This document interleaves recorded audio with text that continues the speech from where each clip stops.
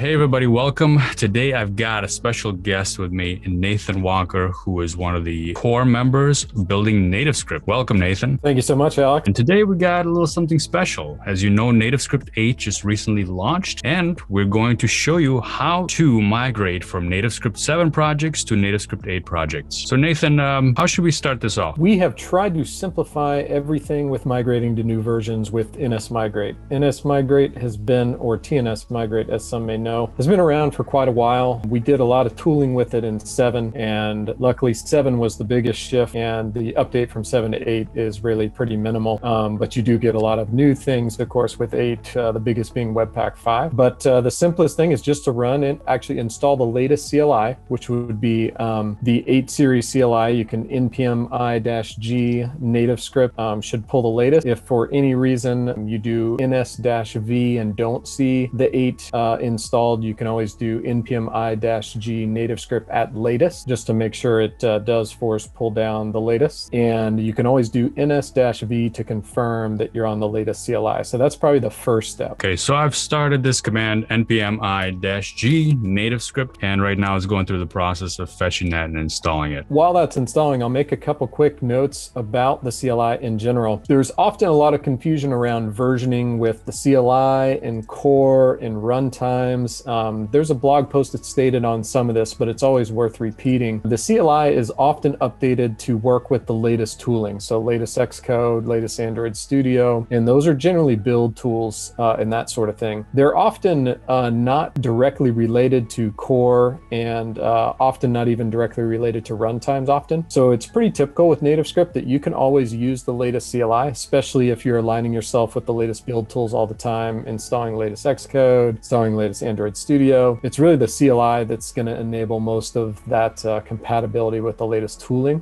Core, being just a JavaScript library, can often work on older versions. So the latest NativeScript CLI works to build and deploy 6, 7, and 8 projects. And we, on our side, as well as on our team, all use the latest CLI to work with on a day-to-day basis, 6, 7, and 8 projects. Generally, the CLI is safe to always update to the latest if you are kind of keeping up to date with the latest build tools, you know, Xcode and Android Studio. Okay, wonderful. So right now I did install NativeScript and I ran the ns command to check the version and alias for NativeScript. How do we kick things off and install a NativeScript 7 project so then we can upgrade it? So this is a great question. So the app templates are actually, they've always been open source. A lot of people have never seen them before on GitHub, but there is a repo. It's NativeScript app templates under the NativeScript org. And all of those templates are actually NPM packages themselves. And you can install any version of those app templates at any time, no matter the CLI that's installed. You can always just use typical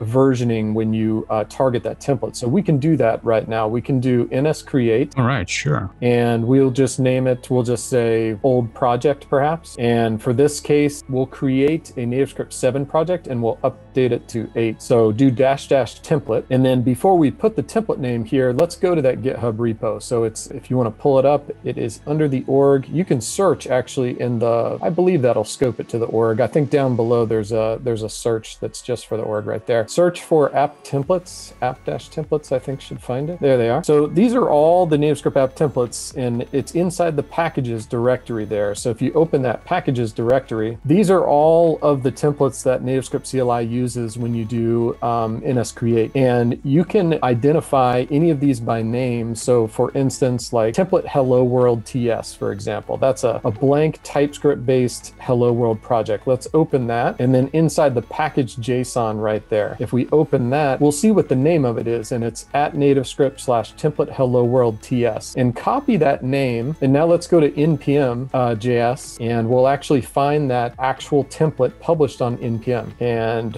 when you choose it, let's go into the version history and let's just take a look at what we see there. And we can see some 8 compatible versions are posted there and published. Always by default, ns-create will pull the latest version, but at any time, if you want to install for any reason an older version, you can always grab one. So 706 would be one that's already built and configured for NativeScript 7. So you can actually use that version number. We can take the name of that package and copy and paste that into our command for ns-create after the template. And then you can use the @ symbol here to signal exactly what version. That's it right there. And just hit enter. So this is going to create a NativeScript 7 project. Again, using the NativeScript 8 CLI. This will always work because this is actually what the CLI uses under the hood. It will always look up the template by name. Often the TS flag, NG flag, Vue flag, React flag, those will look up the name of the packages and just pull the latest from NPM. So the template flag is really a way to signal a very specific template that's up on NPM, and you can pull it down this way. Okay, gotcha. So right now it's going through the process of pulling down the template and creating a brand new project called old proj in this folder that we're in right now using NativeScript 7 template. So even though we're running NativeScript 8 CLI, we're still capable of creating a NativeScript 7 project. That's correct. And again, the CLI, even though it's NativeScript 8, the CLI is generally always updated to align with the latest versions of core and runtime just to be easier to understand. But compatibility is always important with the CLI because even ourselves in day-to-day practice, we work on generally 6, 7, and 8 projects across all daily work. So generally, every CLI update is going to, as best as possible, maintain compatibility back to at least as low as 6. And that may be for quite some time going into the future. So yeah, let's go inside that old proj and let's take a look at the package dependencies and what we have. All right, so I'll open this up in VS Code. Here we go. And we have our package.json file that we can look at. And you can see it pulled down that 706 version. And if you look at the dependencies and dev dependencies, you'll see it's using a typical NativeScript 7 version set here. So 7.10 on core, it's got 7 of types, it's got the 4.0 of the Webpack, and that was using 3.9 of TypeScript. So very typical vanilla NativeScript 7 project here. And so to update a NativeScript 7 project, and this is the same even for a NativeScript 6 project, now we can just run ns migrate inside of this project. And if you want to make it extra clear, you could possibly commit the changes, and we could open it in GitHub Desktop. And after we run ns migrate, we can actually take a look at the changes that were made. Yeah, we could do that in desktop, but I mean, we're real developers. Let's do it right here on the command line, right? Exactly. So git init, right? We'll do git init. Okay. And then I'm going to have to use this tool just because it's so much easier. Let's just do an initial commit, and there we go. Oh, no changes to commit. I need to add everything, don't I? I believe it might be added, but you can try to add it there. Okay. Git add star is not letting me add all that. Do git add dot. Yeah, and git status. I think the ns create will already create an empty commit when it sets it up, I believe.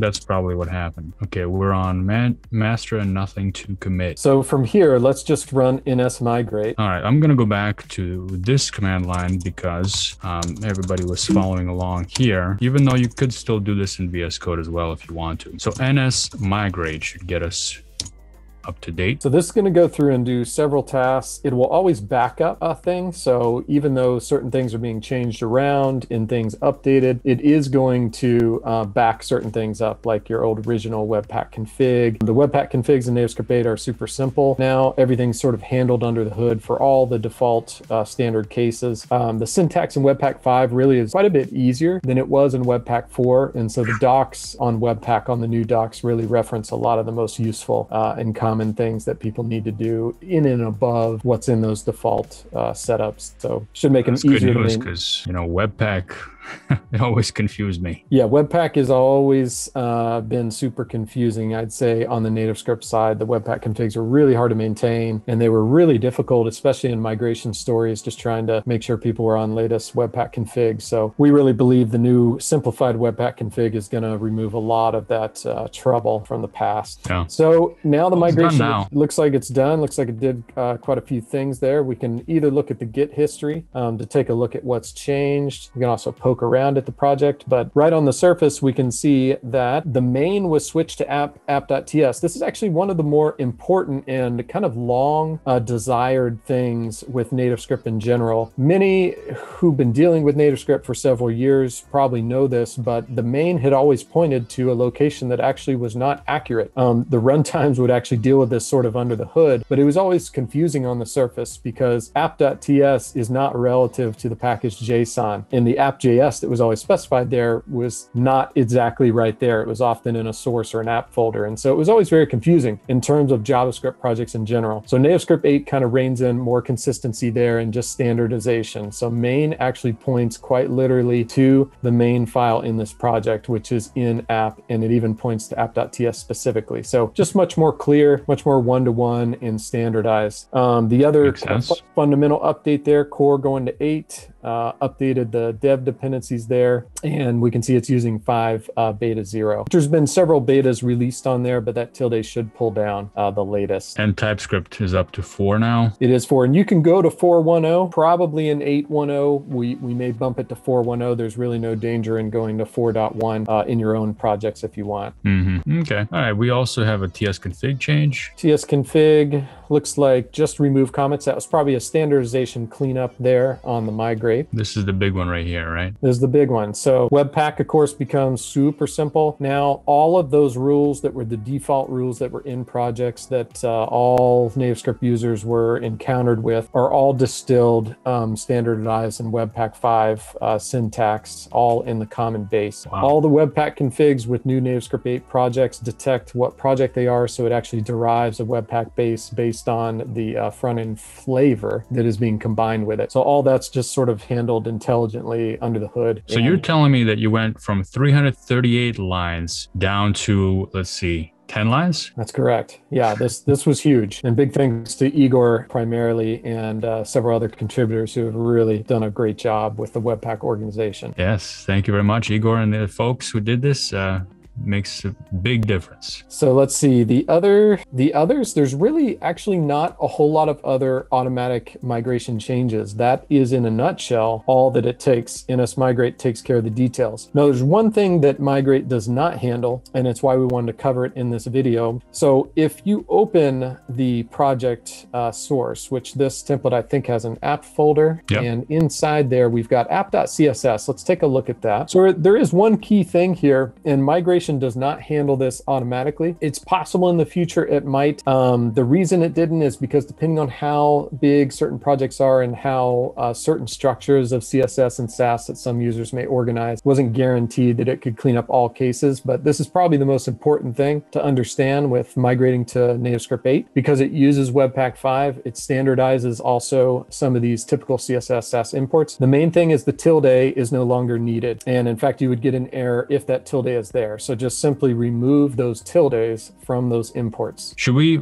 run this and show the error so folks might recognize it if they run into it? Yeah, certainly. One of those easy to miss things. It is. And typically in projects of this sort, you can search your project for tilde on an import, like a Sass import, and search across your CSS or Sass to find them. And just simply removing that tilde is all you need to do. Okay. So if we run this on the simulator, that should not work right away, but then we're going to fix it up. And this is just so folks are familiar with this problem that they might run into. There it is. So there is the CSS error right there that you will get if you don't remove that tilde. And so, yeah, importantly, it's just a Webpack build error, pretty typical, but it doesn't state specifically really what the issue is there. So it's a really important just to understand that this error is directly related to the tilde. You just no longer need the tildes there with Webpack 5. All right, let's get rid of those tildes and run this one more time. I'm gonna terminate the process, Control-C, clean everything up and save this file, and let's run it. Do I need to clean it or will it clean automatically? I don't think you need to clean it. You can just run it, yeah. All right, let's do it. Source file change like that, it's not gonna take a clean. While it's building, there's this backup.json file. Can you talk a little bit about what that is? Migration backup is always going to collect any of the files that were either swapped or changed with the migration. So you will always have a reference to your original code setup that was in there for anything that NSMigrate changes. That'll always be the case going into the future. So any special rules or anything that you and your team were handling with your Webpack config, you can always reference in there, and then you can view review the Webpack docs on docs.nativescript.org to reference the Webpack 5 syntax for handling some of those. Anything from adding different activities to adding different copy rules and that sort of thing. Gotcha. Okay. We've been using the new syntax now for quite some time, and it's really is quite a bit simpler. It's a bit easier to work with, definitely. Okay. Well, it looks like it started up, and there is the app running, and we didn't get any errors this time. That's good, and I think that's pretty much it. That is it. That is NS Migrate, NativeScript 7 to NativeScript 8. Pretty straightforward. Probably the biggest thing to keep in mind is the CSS sass import tildes. Just remove those tildes in your code, and everything should work. Outside of that, as far as plugins related, if you're going from 7 to 8, you're probably not going to see any plugin related issues. There were really no breaking changes along that sort of stuff. As far as package JSON, if for any reason the package JSON didn't get updated for main, that's one thing to look for and confirm. Just make sure the package JSON is actually pointing to the literal path of where your bootstrap file is. So main right there, app.app.ts. Again, much easier in NativeScript 7 because it points quite to the literal file of that. So that'll be the standard going forward. Okay, gotcha. And that's this file right here, app and app.ts. This is the bootstrapping file. Okay, well, that does it, folks. Thank you so much, Nathan. We'll look forward to doing this again. And for our next video, maybe we'll do NativeScript 6 to 8 to get some of those folks that are on even older versions out and migrated. So thank you so much for hanging out with us, and we'll see you soon. Thanks, everybody. All right, bye-bye.